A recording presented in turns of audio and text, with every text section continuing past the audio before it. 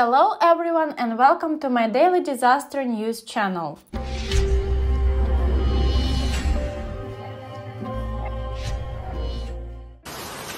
Go back!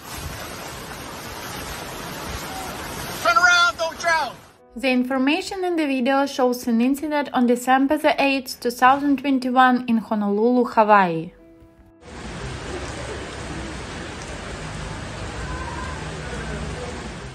Strong winds and heavy rain caused flooding.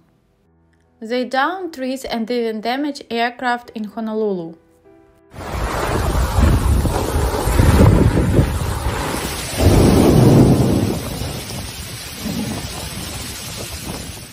Two planes at Mokulele Airlines were damaged on Sunday night after a cargo container went tumbling as a result of a wind gust. Hey, I'm proud of you, and I think you've earned the right to call it good.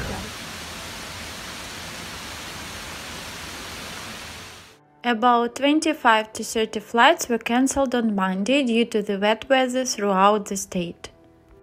Don't forget to subscribe to the channel to keep abreast of the most important changes on the planet.